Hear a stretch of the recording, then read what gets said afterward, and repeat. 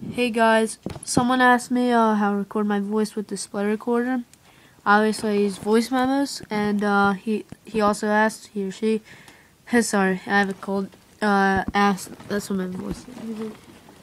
He or she asked me how I also don't, like, it doesn't lag a lot, and I will also be showing you how to use up less gigabytes. I use only like megabyte per like 6 or less megabytes per minute. What you do is put on frame rate on top and turn off lock frame rate. Put this on portrait. You can always change it when you have iMovie or some type of rotator. If you would like me to show you how to rotate things in iMovie or iMovie tips for the iPod, I'll show you. Turn on H.264./MOV. I do not know why they have MJPEG/AVI. Pretty sure it's for your TV.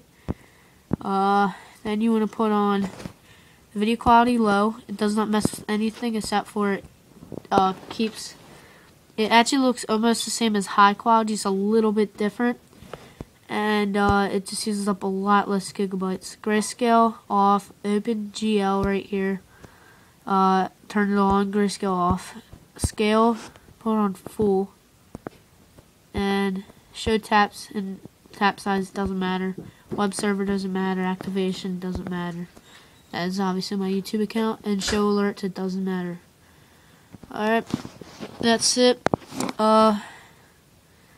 And this is how I get my voice memo onto my music. What you do, if you please try to understand me, what I do is put the voice memo onto my music on my computer, and I put it as music and put it onto my computer, onto my music, sync it to my iPod, and then you open up music, and then put it on iMovie.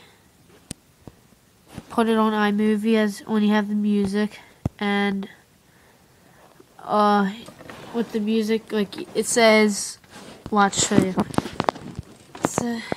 Oh no, I can't.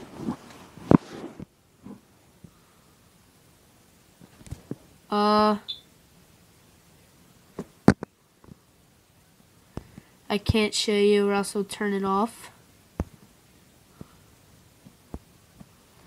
So just put it. It will be in your music, and then you put it on your You put it underneath your video, like it will be as music. Keep on watching my videos, and sorry for that little confusion there. My iPod lagged, and I was trying to see what it was doing. Keep on watching my videos. Thank you. Bye. Sorry, not trying to be demanding.